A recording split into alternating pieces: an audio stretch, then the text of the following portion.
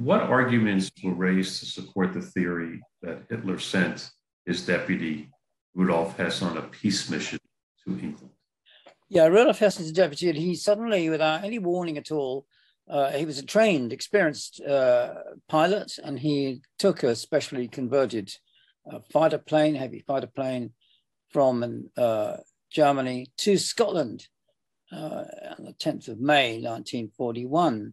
So not long before the German invasion of the Soviet Union, Operation Barbarossa. He landed in Scotland, and he was looking for the Duke of Hamilton, who was the head of an Anglo-German friendship organization, not pro-Nazi at all, a respectable one. There was a less respectable, more pro-Nazi one with a different name. So Hess mistook the Duke of Hamilton, who had a fancy title but had no real political influence, for somebody really important. He mistook this Anglo-German society as a significant organization, which it was not.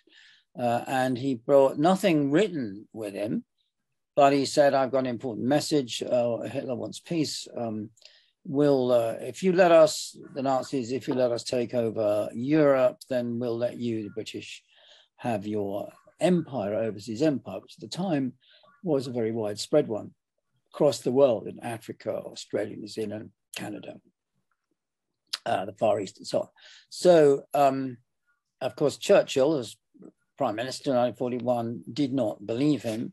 And rightly, Churchill poured scorn on any so-called peace offer from Hitler. After all, if you look at the treaties and deals Hitler had signed, he'd broken every one of them.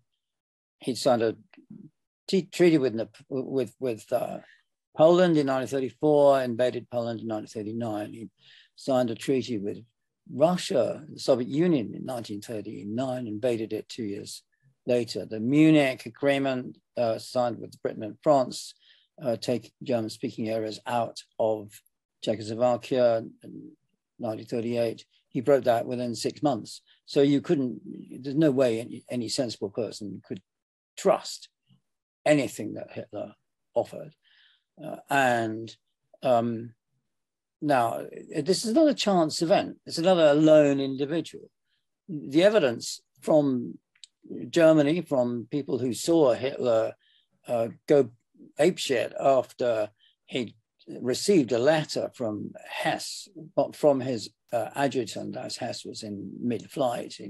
Before he took off, he sent his adjutant with this letter saying he was going off to Scotland. All the evidence is Hitler was absolutely shocked. He was rather depressed about this, because the only explanation was that Hess was mad, or as we say in the UK, bonkers.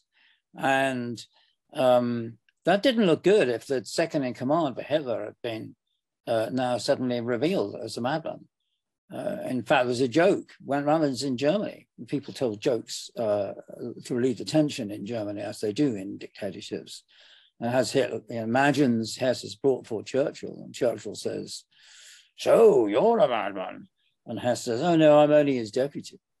So now again, the conspiracy theorist mentality that we looked at in the project I ran in Cambridge says this can't be right. It's got to be a conspiracy. It's got to be masterminded by Hitler. And then the corollary of this is, of course, that the peace offer was genuine, and it would have avoided all the horrors that came later.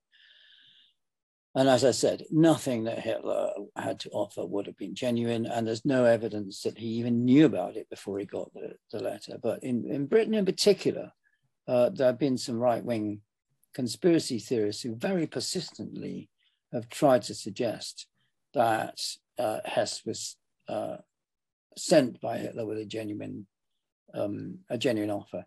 As I said, there's no evidence of this, and all you have to do is look at the German evidence to see that this is not true.